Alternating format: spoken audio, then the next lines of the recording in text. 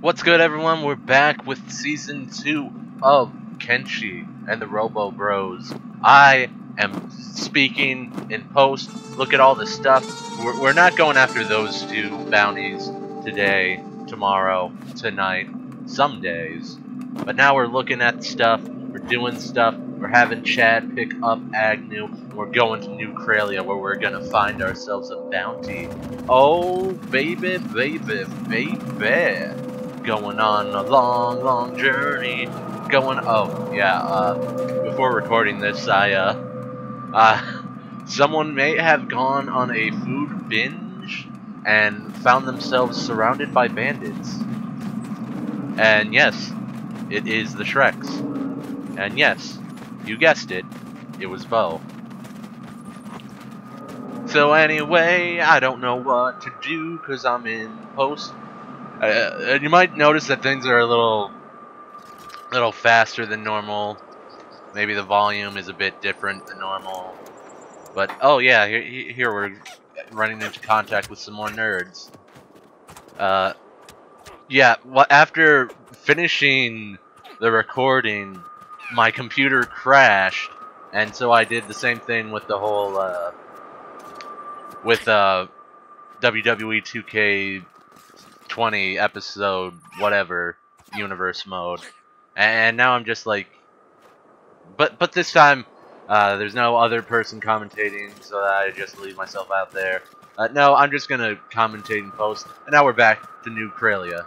And over here we have Cat-Lon. Cat-Lon about to McMurder some people. Oh yeah, baby, look at Cat-Lon go. Well, oh yeah, and the spotters, Biles Boralis, Peter Barker. We can see Cat-Lon in his full glory, but honestly, we don't care about that. We know how that's gonna end. Wow, look, nothing. That only took a couple of seconds. Here's some material traders, and we're gonna buy their cactus. We're gonna buy their like materials and stuff, and their food. Well, I forgot that Cat-Lon doesn't have any backpack on him. And with that out of the way, we're gonna leave this Robo Spotters outside. We go back to your boys in Agnu, Beep, Bo, Seto, and Shad. Beast Trader has arrived at the weed farm, but we don't really care about no beast farmers, traders, whatever. And as you can see, we are approaching the good old fortress of the original Robot Land, where there really isn't anything useful there. It was just a place for us to hang out. And they're like, and I went back here because I don't know. Oh yeah, I went to put like a heavy backpack on Fish so that he can gain like super strength over time. Yeah. And there I pick up like a little backpack, but the little backpack doesn't have much in it. And so I went to make him go fill that backpack. Wow, ingenious. Though I put too much rock in the backpack. And now, Fish will walk for the ages. Yeah, there's these nerds. Let's focus on these nerds. Oh yeah, they're walking. And right about here. Warning, Shrek challenge coming for the Robot Land. And I'm all like, well, it's gonna take us forever to get to a New Kralia, so might as well like take up the challenge, you know? And here's probably the biggest surprise I think I've ever done. Not dropping the backpack in the wall, because see that guy right up there? I had Chad put him down. Agnu's up there. Well, we are, and I was like, wow, we're screwed beyond belief. Agnu's a robot. He's a killbot. He's essentially the boy's only source of income. I tried to pick Agnu up from the ground, but it doesn't work. And so I'm like, oh god, fine. We need to make like a quick trip to a store and build like a ramp. And then guess what? You're not gonna believe this, but the ramp works. without even finishing it. The ramp works. What's even the point of building it if people can just walk onto it? I don't get it. You get it? Anyway, we bring the whole band back together. We're like, oh, this will take a while. Might as well just, like, you know, get Chad some strength up to pass the time. And just a reminder, I haven't cut any part out. The only thing I've edited so far was I changed the speed to 2 times the speed, so things are more faster. So there's no cut. Here's some like training action that I normally do. Well, not normally do, but if you're going to wait in one place, just have your buddies like walk around a bunch. That normally just builds up character, saves successful. And I believe I honestly cannot see that well from this type of position. Can I get a better view? No, I need that player. Yeah, it's just one person. The first one to enter the arena. One person, we can't hit them for some reason. And they're like, oh. And then he goes after Beep. Beep going willy-nilly, Billy on him. Oh, and he's down immediately. Or she's down immediately. And then I have Chad drop his thing. Then Beep goes to take a nap because, of course, that's what Beep does.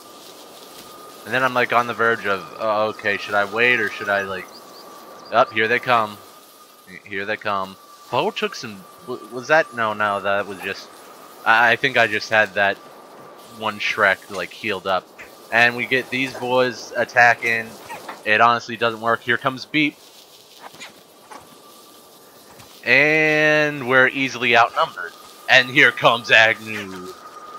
You might be thinking that the hype that I'm giving Agnu is overbearing, that there's no way he can possibly take down all these friggin' Shreks and their super duper health and toughness. And they go after the plastic surgeon tech hunter. Man, that I forgot to check how that guy did. And you see some of the guys are going unconscious. And I'm trying to get them to move because that's how you build up toughness, getting up from unconscious. But really, that's just if you're playing dead and then you get up immediately, and then they knock themselves out again. That just gives you like major toughness, you know. I can't exactly look at the thing as well. Well, actually, I can. I just need to move this a bit more to the left. Does their toughness go up if I push them up? Yeah, it's them playing dead, and you see Chad, he goes from like, oh yeah, that Bo went from like 20 to 40. And there's like everyone's down, Agnu's down. It's all doomed from the start. And you may think that this is how I plan to end the episode. You'd be wrong. You'd be wrong because a lot more happens. And as you can see, I'm trying to get out of this awful situation, but at the same time, totally great situation for building up my toughness. And I keep having them get up when they're playing dead, and they go back down because they're too close. Yeah, I'm pretty sure you guys can see the toughness like go up by a lot. There's Bo. I'm like, okay, stop getting up. You're all gonna die, except for maybe Agnu. And I have Chad get up because Chad didn't take as big of a beating. And then when everyone else got up, Agnu got up, and we didn't want Agnu to get up. Okay, now everyone. And I think this is the part where I'm like, okay, let them walk away. Or not. So yeah. How are you today? I'm doing great. Except for the fact that I can't exactly edit the way I would normally edit. And now I just, you know, just leave it in the comments. Does post-commentary Kenshi work out for us? I honestly feel like it does. because because while playing the game, I'm really focused on what's going on that I don't actually say that much. And we have Agnu doing his medical capabilities. I think Bo's knocked unconscious. He's not gonna get up anytime soon. Not until like way later. And I'm not sure if the other thing happened yet. If it gave the warning that someone is coming to the robot farm, but oh boy, oh boy, do they come to the robot farm? And I'm like, okay, we have 3 beds and a bunch of robot beds. Idiot me did not think that I could just put one of them on the robot bed because I'm like, ugh, beds. In all honesty, I should have like made. No, I shouldn't have made beds. This is an uninhabitable area, and it's only inhabitable to robots. It's mainly just a place where I have had the Robobros like heal themselves up at the beginning of it all. Man, the good old robot land looking good. Nothing can go wrong in the robot land. Nothing at all. Not a single. And here he is, the mighty Canhead. Oh no, the cannibals are after us. And I'm like, okay, quickly, close the door. And they're like, no, you can't do that. I'm like, oh, we are doomed. Bring in the hub. So it's Agnu essentially versus a bunch of cannibals. So I'm like, okay, close the door.